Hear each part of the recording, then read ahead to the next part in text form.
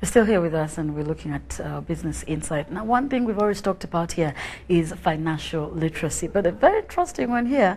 The people I have with me are going to be looking at that, but more specifically focusing on a particular angle. And with me in studios at the extreme end there is Aisha Ali, who is the founder of iProfile Foundation. You're very welcome. Thank you. Indeed. And right next to me is Billionaire Owen, and he is a young boy. And very interesting that we're talking about the financial literacy aspect, and he is right here. You're very welcome, my dear. Thank you. Okay. Now, real quick, I will start with a young man here. Do you want me to call you a young man, or? Tell us about yourself, Owen. My name is Billionaire Owen. I'm 11 years old and I go to Mirembe Junior School. Okay, so you're here, you've come with Aisha. We shall get into the details why. But real quick, Aisha, tell us about iProfile Foundation. First of all, I'm intrigued by the I aspect of it. Many people get intrigued by it. But before I dive into what iProfile does, so the I usually stands for individual, and it's focusing on an individual child and how, you know, we get holistically involved into activities. So iProfile is a non-profit organization that focuses on child empowerment programs with emphasis on leadership, financial literacy, and entrepreneurship. Ooh, now that's where he comes in. Interesting. Okay, now let's look at when we're talking about the financial literacy curriculum that you are focusing on. So we have a flagship campaign called the Coin Dream Challenge. And one of the reasons why we introduced this is, you know, according to financial inclusion strategy, 16% of Ugandans have bank accounts. True. Where the rest keep the money, we have no idea. And as adults, many of us are struggling with, you know, keeping up our budget, saving the money. You find someone banking money this morning, and by afternoon or even an hour, the ATM is next door. So inculcating a saving culture in young children is something that is very vital and instrumental. And going forward from that, even in 2016, when I was certified by Bank of Uganda as a financial literacy trainer, we realized, why not start this young and inculcate the basics of financial literacy, like prioritizing our needs and foregoing some wants, budgeting, spending, looking at the nitty-gritties of why it's important to set a goal. You see, many of us, even as adults, I'm a victim actually previously when I became financially literate. I used to be an impulsive buyer, and one of the things that really hit me hard was, you have $1 million shillings this morning, and by the time you're home, you might have 5,000 shillings, and you have no idea where that money went. So one of the things we teach the kids is, it's in 4 phases. So we have the educational phase where we teach them money history, you know, the basics of budgeting, spending, saving, how to set goals, which is really important, because if you don't, you might not actually achieve anything. Even for adults. Even for adults. So after they get to know the essence of those topics is now when we dive into the Kidpreneur program. Because we realized, you see, kids do not earn money. Interesting. Let's call it Kidpreneur. Yes. Okay. They do not earn money, and sometimes, you know, they're given little break money, and some are not. So how do we strike a balance? So we introduced our Kidpreneur program, which focuses on hands-on skills, basics of making bracelets, making, you know, necklaces, and different little things that they can sell to their friends, their teachers, their parents, that can help them save their money. Okay. So this Coin Dream Challenge. Yes. This is what we're looking at. Yes. Exactly what you've said. Yes. But how did you come up with the whole Coin Dream Challenge? Going back to a personal story, I had my first bank account when I was 8 years old, and I had a saving box. But I didn't know necessarily why I was saving, and, you know, at that time, I was just excited about keeping money and having a bank account, which my dad opened up for me. But looking at it from his perspective, he's someone who was very cautious with his receipts. Even with fuel, he would get a receipt. And not until I got older is when I got to, you know, be inquisitive and asked him, so why are you keeping all these receipts? And sometimes, you know, during the weekends, would go out and have fun.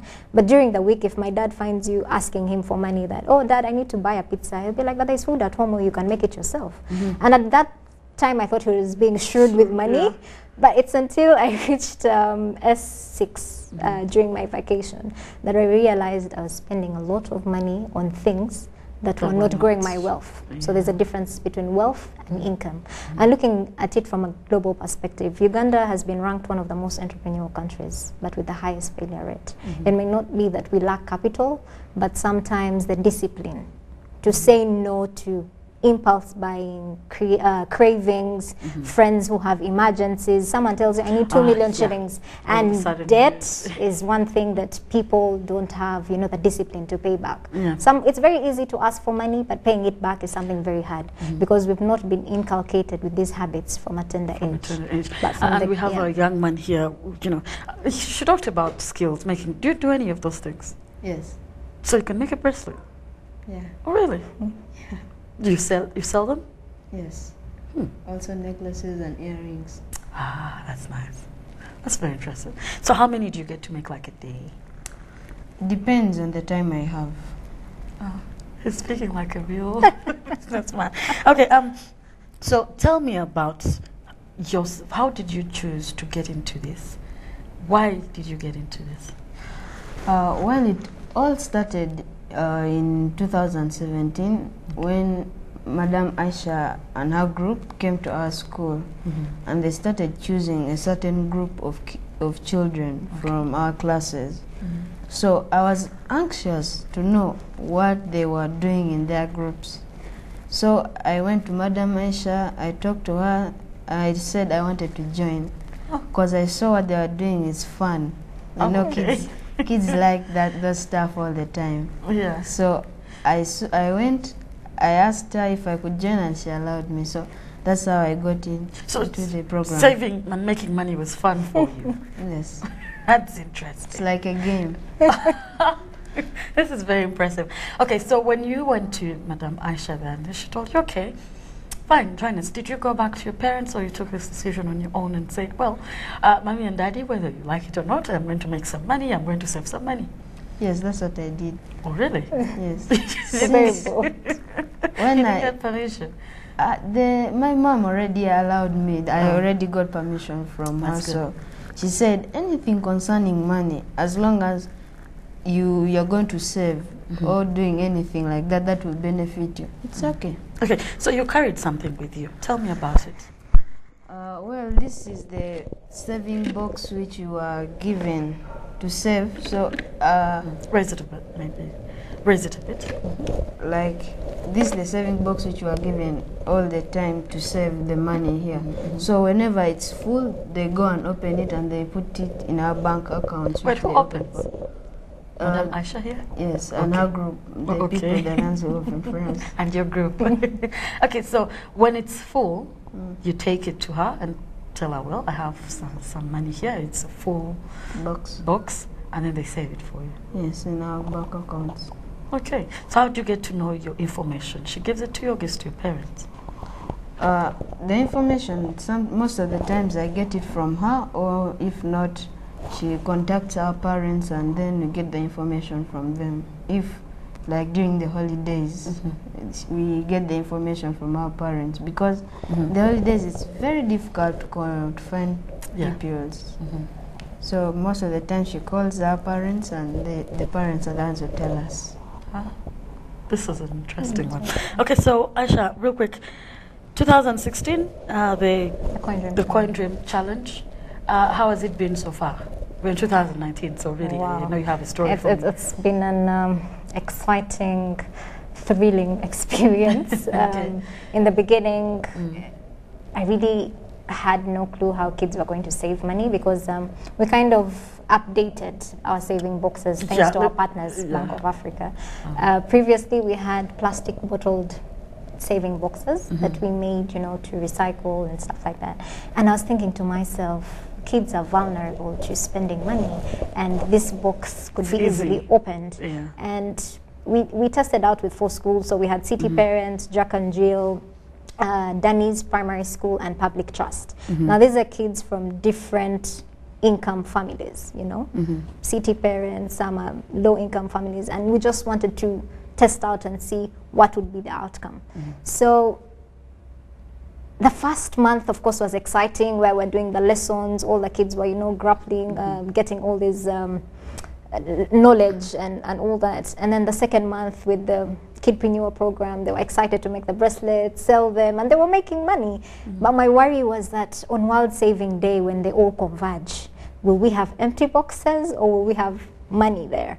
To my surprise, each kid that came with money. Oh, wow. And our highest saver, who is currently our ambassador, was a pupil formerly of City Parents Primary School. She's now in S1. She's called Reina at Gayaza. She won the category of saving, and she had 165,200 shillings. For a child, that's something. For a child. And currently, as I speak, she has about 1.5 million in her account. Interesting. Interesting. And we're having adults walking around thinking, how do I get a 1 million? 1 million shillings. Okay. Yeah. So how much do you sell a bracelet for? It depends on the type of beads which I have. So if the beads, when you're selling something, you have to make sure I make a profit. So if the beads, I bought them at around 5,000, at least I have to make a profit of 2,000. And I sell it at 7,000. That's a huge profit. Okay, that's very interesting. Have you ever been tempted to go and tell mommy or daddy or Madame Aisha here, you know, I have a challenge, I want to get myself this, I want to get myself that, can I use some of my money? Have you ever been tempted? Because I'm assuming at this age, really, there's so many things you see and want to get. Yeah? Yeah, I've ever, but somewhere, somehow, I managed to overcome it. Oh, really? How? I had my goals. So I was focusing on my goals, on what I want. And that made me overcome the temptations. Ah, that is some strong motivation. Okay, now Aisha, we're looking at some of the things you talked about, budgeting skills, teaching them how to save, make their own. I get the make their own and the saving bit. So how are you teaching them, you know, in regards to how to budget, you know, for their money and things like that? I think you would be in best position to answer that. Please tell me how you budget for your money. Well, me, the way I budget my money is that I first get the most important things which need to go first, which I really need at that time. And then these minor things like sweets, pizza, those stuff, maybe they may go for another time, because right now, those are the needs which I can live with when I don't have them. But these needs there are some needs which you cannot live without. So me, when I'm making my budget, I first plan for the things which I really need. Then there's the pizza, all the stuff, they come in later. Okay. Maybe you leave it to mommy and daddy to buy you yes, pizza. to buy that. So me, in the same way I win, I get my materials, and I also get some money to save. Also, when you're budgeting, some of the things that you're using to make the bracelets, the necklaces, are top priority for Yes, you. because I earn money From them. and I can use that money to save. And when I save, I'll gain more money. Like I start with 100 shillings. In maybe a month or a year, I may get 1 million. So in that way, even if I buy those stuff, as long as I have something to save, that is okay with me. I am amused by this child. But okay, very interesting. Aisha, this means a lot to you. I pretty much know this means a lot to you, because giving me your history or your background, it sort of sets, you know, the whole foundation for it. But then challenges that you've faced, even now, you know, when it comes to letting people understand that, well, you can talk financial literacy with a child, and they do understand you, get you. When you've been to these different schools, what are some of the challenges that you faced? Do people get to understand you, or they're thinking, yeah? Well, the response has really been positive. Firstly, from the parents. Some of them, even on Twitter or Facebook, a parent will be like, oh my God, I need to open an account for my child. And I'm thinking, wow, like this is really impactful. But with the schools, it's really been positive.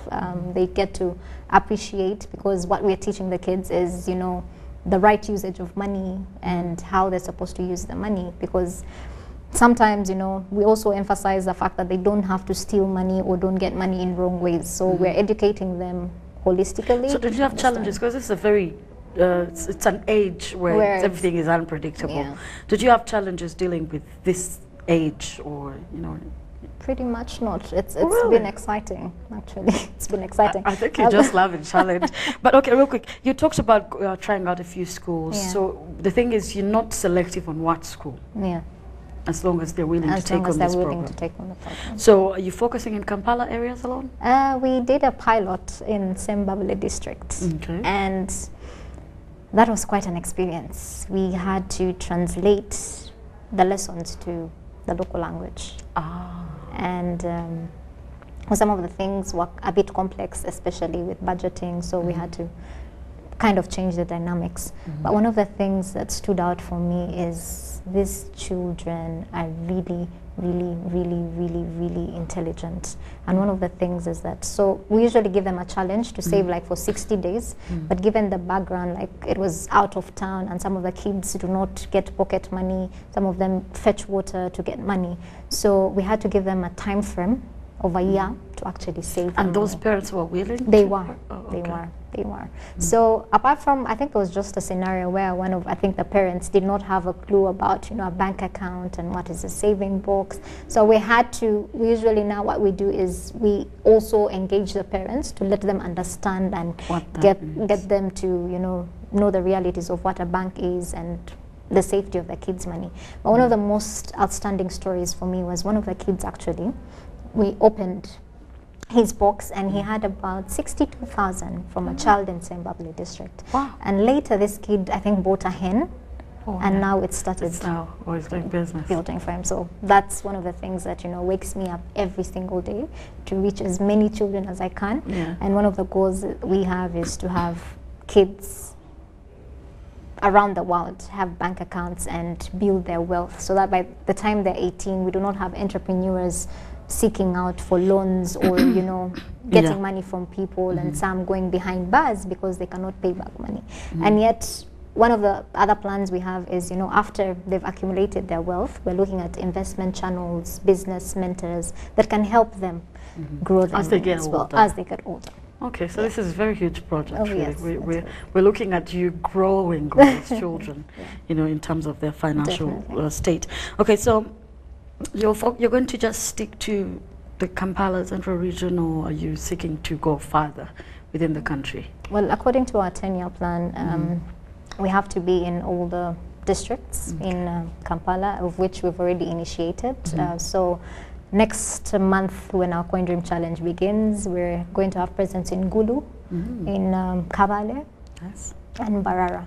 And also, interestingly, countries have picked interests. So we might also branch off to Kenya and Nigeria as well.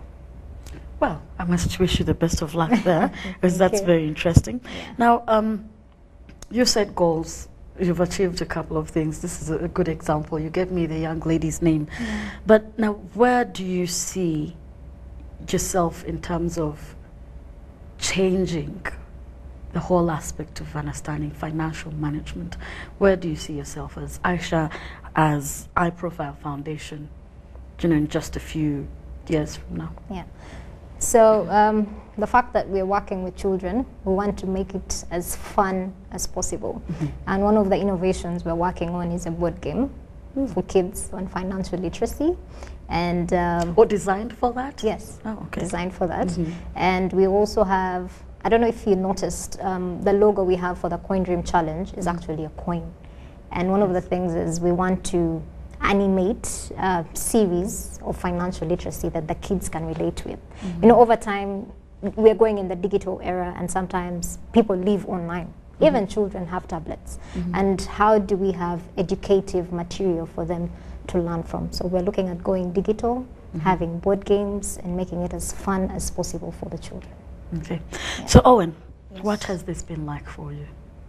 Well, in my journey, it has been very fun. It has been interesting to learn the benefits of saving. And on the other hand, it has given me a heads up in some subjects like SST, because when you are starting, they told us the history of money. So that gave me a heads up in SST to know what money was and how money was used in those times, and also the types of money they used during that time. Which is definitely different now. But and I like that you went with the whole coin aspect, because some people think to save money I need to have a lot to have some spare left. And to start off with a coin is very, very interesting. Now, tell me, what would you want to do with yourself, in regards to, now that you've learned how to save your money, you know how to budget for your money, if you got this money one day and you're told to do something with it, what would you want to do? Well, I would start up a project. Okay. Like, to help other kids who don't know about this, to know more about the High Profile Foundation and the saving, all of that, the budgeting, because you may find some kids, they do not know all of that. Find a person in senior 6 does not know anything about saving. So if I were to get this money, I would definitely use it to make up a project to help others. Well, actually, you have a partner. Definitely. A partner in the making. So this is a very cliche question that everyone asks a child. And this is, what do you want to be? When you look at yourself now, you learn all these things from Madame Aisha, your parents have supported you. Have you identified probably, or have an idea, because usually at this age I'd want to insist on, things may change in the future, but is there something that you think, well, I think when I'm older, probably 20-something, that's a bit far, yeah? I want to have done this or do this or involve myself in this. Do you have a dream? Yes. Tell me. When I reached like maybe 25 or that higher age, I would like it's making us feel old. to start a project for others that will benefit others and also me. So you want to get into the same business still? Yes. Or sometimes during my leisure time, I can go and start playing football or be an engineer, because you may know, nowadays the world is changing. Yeah. Because here you may be when there is no program today, but yet you don't have money. So if you can do more than one thing, like more than a job. If today the program we don't have, it's a public holiday, we are breaking off, I still need more money, so I can go and play football, or I can become because I'm an engineer, I can go and maybe build houses, fix cars to get more money, and I also save. Well, he knows all types of engineering, clearly. So what do you do in your spare time? For now, like if you're on holidays, what do you get to do to keep yourself busy and your mind going? Yes, I revise my books, I do my holiday packages, and I try to get money because I want to save. So you're making more bracelets, you're making more necklaces. We make, and then most of the times they buy. But you get to play a bit as well. Yeah. Ah, okay. So Aisha, I can now see why you enjoy this.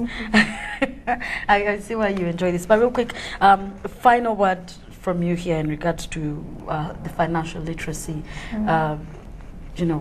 direction that you've taken, and of course focusing on children like Owen here. Real quick to the people, look into that camera and then you can talk to the people out there. Well, I call out on all parents to start money conversations with their children as early as possible. And even for the adults, it's never too late. You can break down, start a saving plan. If you want to save 10 million in a year, 27,500 shillings per day. That's how simple it is. So my humble appeal is, budget the small things that we ignore, even like Benjamin Franklin puts it. A small leak sinks a great ship. So let's track our expenditures, let's budget, and let's have conversations with our children about money. Let's support them and support their entrepreneurial journeys as well. Owen, yes, it's your turn. Talk to the people out there, your friends, the young boys and girls out there, but also the adults, on what this has done for you.